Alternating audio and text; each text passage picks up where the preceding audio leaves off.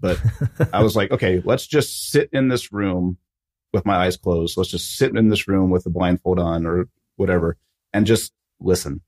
And then try to imagine what is her life like in post-World War II America if she goes to this fair, but she can't see anything. So what is she going to hear? What is she going to smell? And so I really had to focus on all of her other senses, even touch.